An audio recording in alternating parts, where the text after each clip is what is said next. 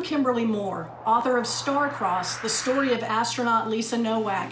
You might remember this case from back in February 2007, and that is when astronaut Lisa Nowak drove from her home in Houston, Texas, all the way to Orlando International Airport to confront a romantic rival for the affections of fellow astronaut William O'Fallain.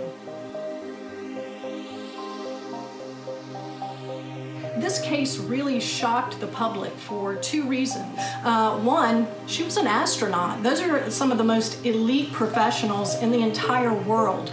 They're brilliant. Most of them are engineers. They're pilots. They're fighter pilots. A lot of them are scientists.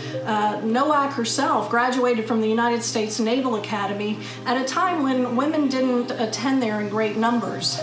She also could fly about 30 aircraft, including experimental aircraft. She was incredibly bright, and it just was amazing that she descended into the ranks of mere mortals and attacked somebody over romance.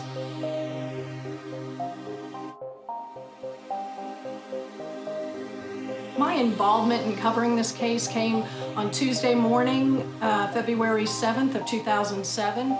She was set to be released from the Orange County Jail, and my editor, Don Walker, asked me to go over and cover her release and find out why on earth she would do something like this. I think readers are going to enjoy this book, both true crime fans and also space history fans, because there's a lot of details in it that I did not have the room to tell when I was writing for Florida Today, and also details that I didn't have.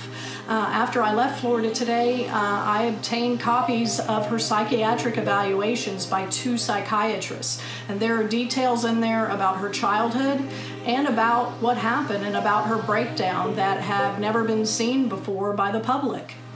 5, 4, 3, 2, 1, 0. All engine running. Liftoff. We have a liftoff.